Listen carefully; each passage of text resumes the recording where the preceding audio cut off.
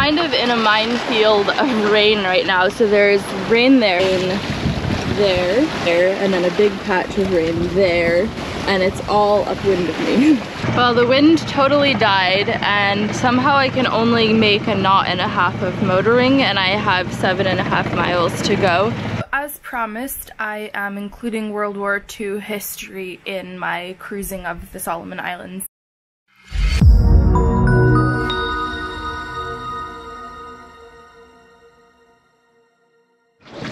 Alright, the sun just set and I have hove to because I am just going way too fast, even with only a triple reefed main up.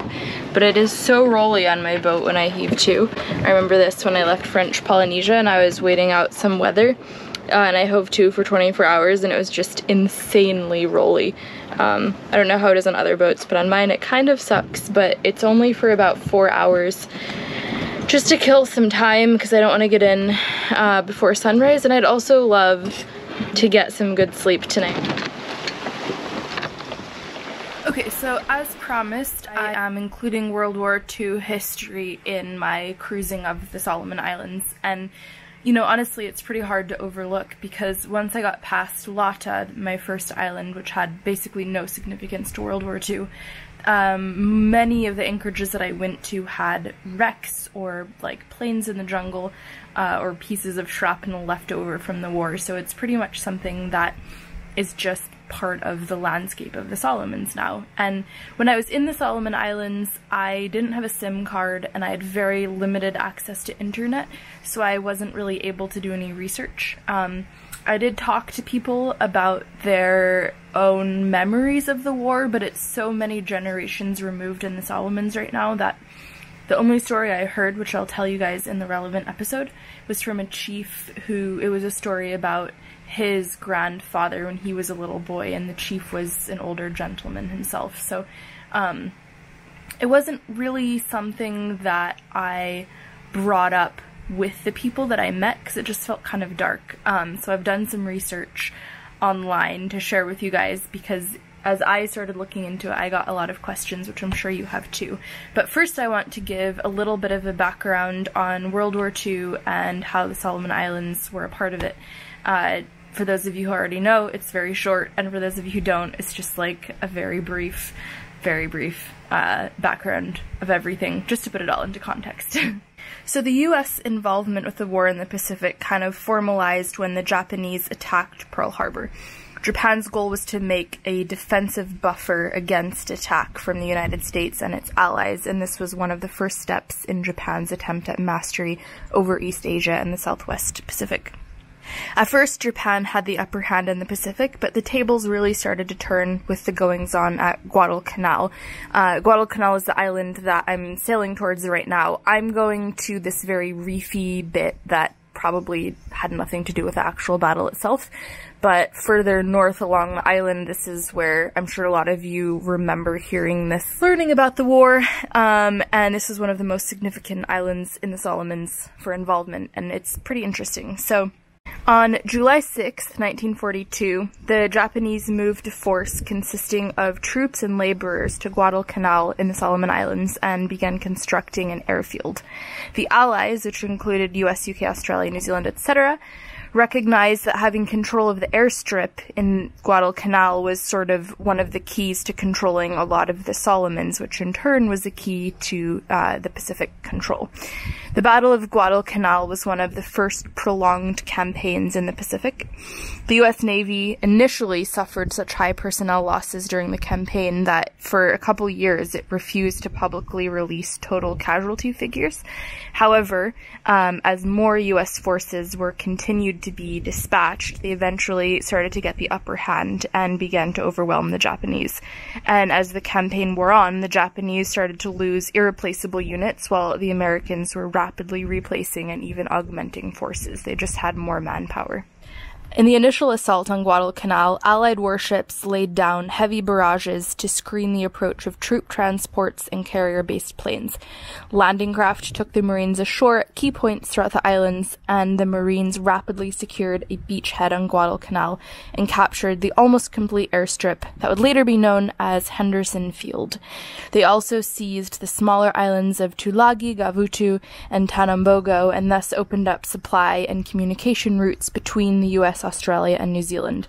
There's this channel that runs through the islands in the Solomons in this area that I sailed through on Gek, and reading all of this, I realized that I think this is why these islands were the key ones to have control of, because they're all pretty close together. And if you had a base in any one of these points, it would be pretty easy to defend that passage from ships especially. Almost as soon as the U.S. Marines landed on Guadalcanal and took over from Japan, Japanese commanders began making preparations for retaking the island. There were 3 major land battles, 7 large naval battles, and continual, almost daily aerial battles, which culminated in the decisive naval battle of Guadalcanal in early November. This was the last attempt from Japanese troops to retake Guadalcanal, and in December, the Japanese abandoned their efforts to retake Guadalcanal and evacuated their remaining forces. The Japanese lost a total of 24,000 men in the Battle of Guadalcanal, while the Americans had 1,600 killed, 4,200 wounded, and several thousand dead from malaria and other tropical diseases. Malaria is something that, as cruisers in the now, everyone was thinking about. Some people were on malaria meds, some people weren't. I chose not to take them because they seemed pretty gnarly, and I have been out of the Solomons now for a couple months, no malaria, so I think I got away free. But I can see how without bug spray and without malaria meds, that would have been pretty gnarly in itself. So the Japanese lost 2 battleships, 4 cruisers, 1 light carrier, 11 destroyers, and 6 submarines, while the Americans lost 8 cruisers, 2 heavy carriers, and 14 destroyers. Okay, so the part that I'm particularly interested in is how these battles affected the Solomon Islanders and their lives, which, you know, they're just living innocently in their beautiful houses on the beach, fishing for their food, growing crops, and then all of a sudden the worst parts of the Western world just swing in at them, and they're suddenly in the middle of this gruesome war. So I did some research, and I actually found some pretty interesting articles that were written about the Solomon Islanders' involvement in the war and how it affected them. And I guess one of the most pervasive ways that they're still affected is that there are still unexploded ordnances. And a couple years ago in Honiara, which is the capital of Guadalcanal, there was one that exploded. There was a charity event and an ordnance exploded, and it killed 1 person and injured 3. And apparently in new construction and development, this is still a problem. Allied forces, which aren't Allied forces anymore, I guess, but US, Australia, New Zealand, Japan have all come into the Solomons and done some efforts to clear out these unexploded ordnances, but I think it's just one of those things that's really hard to get rid of them all.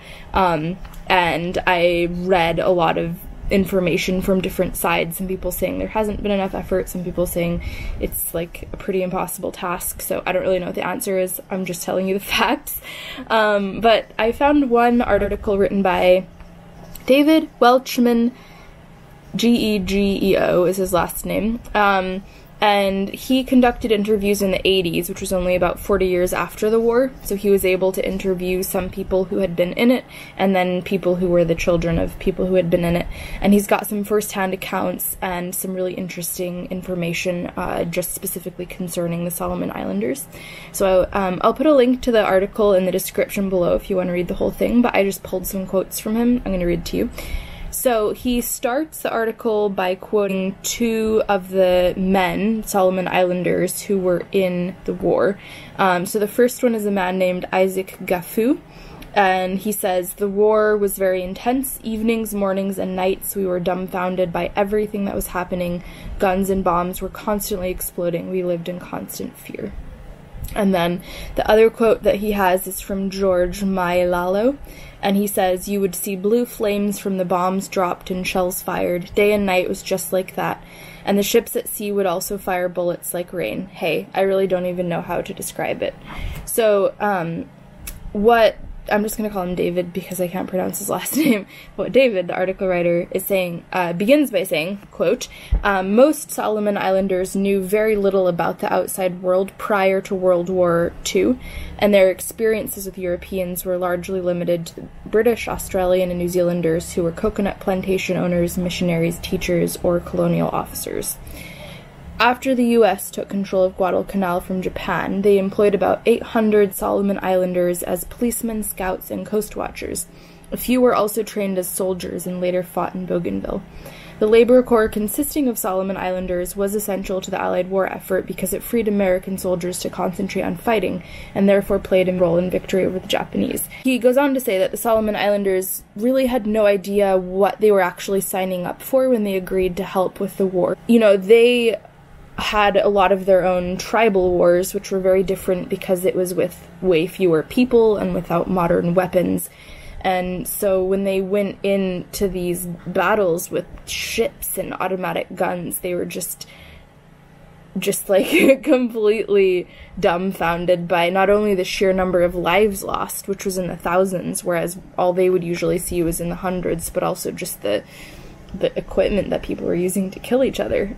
They just were completely taken by surprise. The other way that they were really affected was the relocation of vast numbers of men. So in their own tribal wars, obviously men would go off to fight against the other tribes, but it was smaller scale. There wouldn't be as many men who would leave the community, and usually they had a little bit more warning, like they would make a plan and they would go attack. And in this case, the war was kind of forced on them, and all of a sudden hundreds of men were leaving their villages, and this was leaving holes in their own internal hierarchy and power structures that were difficult to fill because this had never happened before. They just didn't have enough people to be like the chief and all the advisors. The other thing is that British forces, in particular, David talks about this one island called Malaita. They evacuated all the coastal villages of the area just one night. They were like, "All right, you guys have to leave. There's going to be some sort of a battle." So David says that, where'd he go? He said, "People still talk about how women pulled their sleeping children from bed and fled into the forest with them, and how they spent the rest of the night laboring to erect shelters in mosquito-infested swampy areas using the dim light from burning dried bamboo and coconut leaves. For many months, people were forced to live in the bush without fires at night because of the fear that the Japanese would locate their settlements." And one of the worst things about not having fires is that this is something that I've noticed in French Polynesia, Vanuatu, Solomon Islands. They build smoky fires to be downwind of so that the mosquitoes don't get them. So anyway, as I was researching this and looking at the photos, I couldn't help but put myself on these beautiful beaches that I saw, and like seeing the people and the children and the dugout canoes and the palm trees in the sand, and think what a strange backdrop for such a gruesome war. And you know, the way that people are living in the Solomons even now, I really don't think their way of life has changed that much. You know, I spent my entire time in the Solomons without ever seeing an ATM, not until I left and I was in the very last town that I was able to take out cash. There were no roads, it was just villages on the beach with dirt paths, and I was trading for whatever they were growing in their particular village or whatever they'd caught. And their lives were just very peaceful, very simple, and even the idea of a cruise ship full of innocent cruise ship people landing in one of these villages and walking around would have been such a culture shock for them. So anyway, it's pretty mind-blowing to think about, and I hope this gives you some context for what these people went through.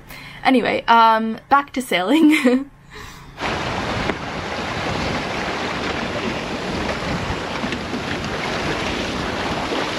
I have about 10 miles of being hove to go, and then I'll unheave to and take my luck with hopefully not going too fast. There's got to be a current or something, because I've just been making such good speed this trip, and there's no way I can be going 4 knots downwind with just a triple reefed main in about 15 knots of wind. It just doesn't seem possible without some current helping me, which normally I'd be happy about, but in this case, really don't.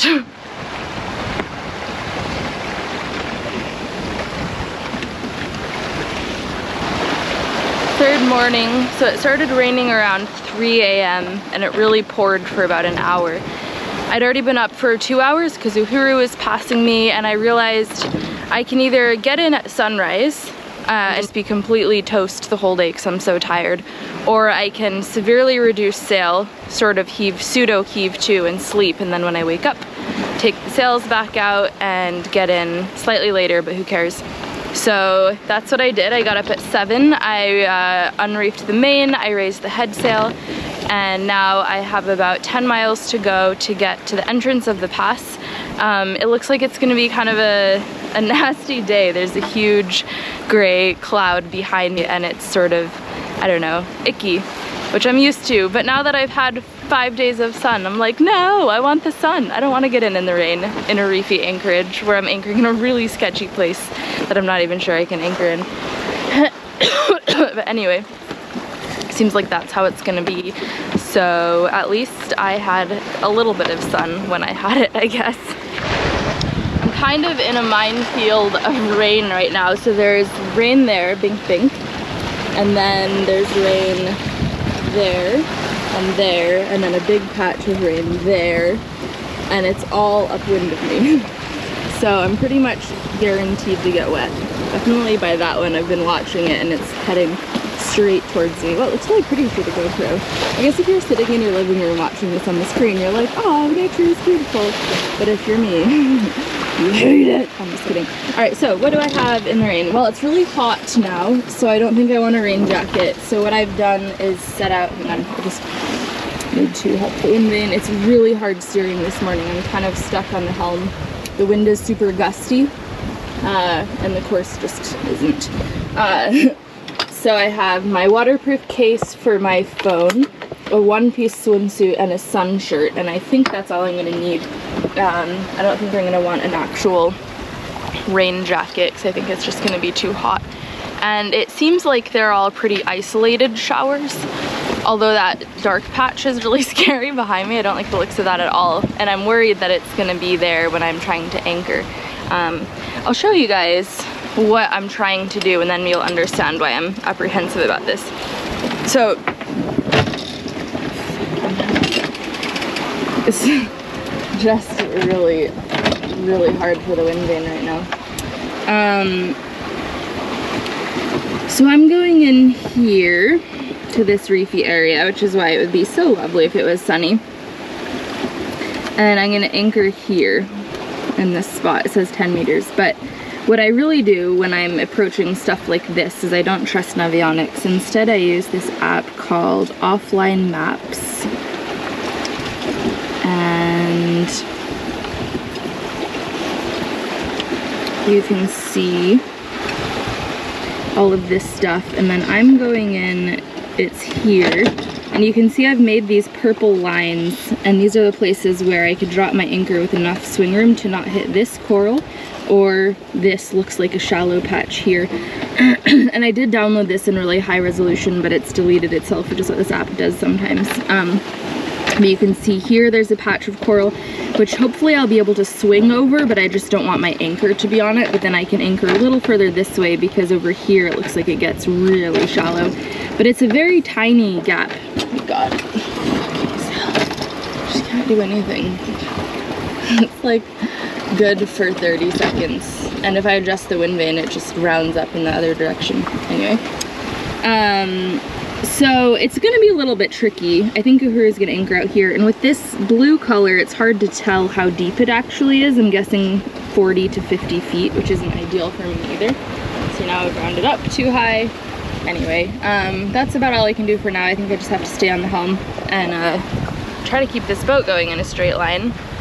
It's just really shit weather this morning, and this is how all of my passages have been for the past couple of months. So I was really gifted with quite a treat to have those 2.5 really lovely days, but now I'm just back to really hard wind, rainy, cloudy, bad viz, not fun.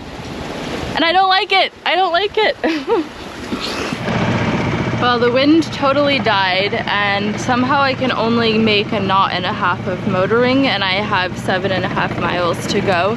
And I'm trying so hard not to be bummed, because it has been a beautiful trip, and the first 2.5 days were just magical and amazing, and it made me remember why I loved sailing. But there's something very, very frustrating about being 7.5 miles from the anchorage and knowing it's going to take me about 4 hours to get there. And knowing that my engine is pissing oil, I don't have enough to get through the Solomons. It's a fucking waste of oil to be motoring this slowly just to accomplish so little. I can't just sit and wait for the wind to come back for 2 reasons. One, I'm really close to the reef and I'm on a lee shore, and all that would happen is that I would just slowly drift up onto the reef. And 2, I need to get in before it gets dark. This was the whole reason that I slowed myself down last night, and the reason why I woke up with 15 miles to go was that I was like, I'm just gonna let myself sleep and I can sail the 15 miles tomorrow morning. It should only take me about 3 or 4 hours, no big deal. Then I'll be rested, I'll get in around noon or earlier, I'll have the rest of the day, and then to have the whole thing just go awry is really, really frustrating. Mostly it's the whole motoring slowly thing. I'm waiting for the wind to fill in, but I'm kind of surrounded by squalls, which means that probably at some point the wind will fill in, but it's gonna come with a lot of rain and shitty viz. But at this point I'd almost rather have that than this. Anyway, it's temporarily sunny, but there's squalls all along the horizon. And now that I'm done complaining, I'm gonna put on some music. I'm gonna try to lean into it. It's a nice day, it's calm, it's sort of sunny-ish at the moment. You know, nothing has gone wrong. It just might be that it takes me the entire day to go 15 miles, which if I was in a canoe, like an outrigger canoe, no, it still wouldn't take me all day to go 15 miles in a canoe. Maybe in my rowboat. If I was in my rowboat, I would not be happy right now. I would be way less happy than I am in this boat. Yep, that's what I'm going with.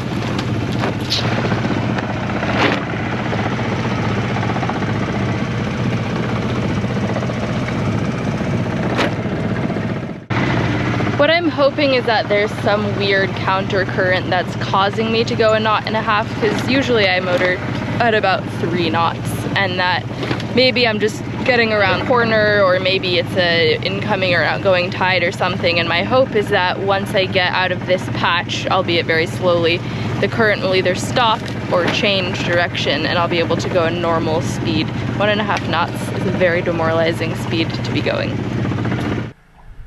Okay, at this point my GoPro battery died, and I was just so fed up and tired that I didn't replace the battery, so I didn't film coming in. But basically what happened was that there was a really nasty counter current that was just working really hard against me, and after a couple hours of moving at about 1 knot, I finally broke free of it.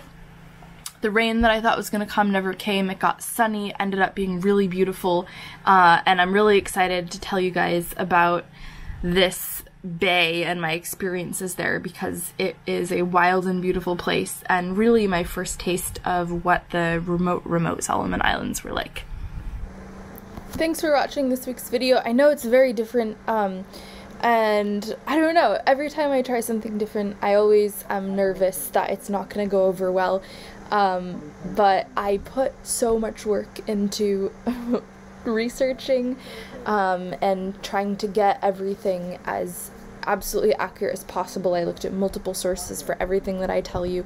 I know that a lot of you guys are in the Navy or ex-Navy or ex-military, and I'm sure that you all know so much about all this stuff, and so I wanted to really make sure that I got everything right. So a ton of research, a ton of looking into finding historical photos of the actual events, and man, like, this episode probably took me 3 times as long to edit as any other one, but it was really fun. I learned a ton in the process. So let me know in the comments what you thought of it, and if you would like to see more or less of this sort of thing. I think Guadalcanal is like one of the most significant islands to World War II in the Solomons, so this is probably the most information that I'll have to share. I think all the other islands played way more minor roles in the war, so even if you want as much information, you might not get it. But yeah, I'm just curious to see how you guys liked this, because I haven't really done it before. That being said, next week's episode is back to how it normally is. There's a lot of beautiful drone footage. Actually, so I left GEC for 3 months and I'm here in Indonesia on Uhuru. And what I forgot to do was to take the SD card out of my drone and bring it with me. So all of the drone footage is in Australia on my boat. But luckily, I have made some friends and they're going to go onto my boat and they're going to find my drone and they're going to take the SD card out of it and they're going to upload it for me. So a huge thank you to them. I'll do a more proper thank you in the next episode when I have the actual footage. Maybe get them to take some photos of them doing it because it's super amazing. Thank you guys in advance. So anyway. Nervous about this one. Excited to hear what you have to say. Please only comment if you have nice things to say. I'm just kidding. Say whatever you want. Thank you, Tish, for reminding me when it's time to do another edit, keeping me on task, making sure I get these videos out to you guys on time. Thank you to my patrons who are supporting me and making this trip possible. Right now on Patreon, we're doing a really fun journey where I am going back to my roots, looking back at some of my first footage that I filmed when I was just leaving on my trip before I left, footage of before I even hauled out my boat and overhauled it, and I'm just sort of reminiscing on how things have changed since then, and where, like, every video I put out, I ask them what they want to see more of and what they want to see less of, and it's like a fun little recap of a then and now sort of thing. So if you'd like to become a patron and have access to all of that stuff, and also support me, my Patreon is patreon.com/WinTippie. For one-time donations, if you don't want to do the Patreon thing, I have a PayPal, paypal.me/WinTippie. And merchandise, also all of this in links in the description below. I think that is all. Thank you for watching. I will see you patrons next week with another throwback snack, and for all of y'all on YouTube, I'll see you in 2 weeks with another full-length episode.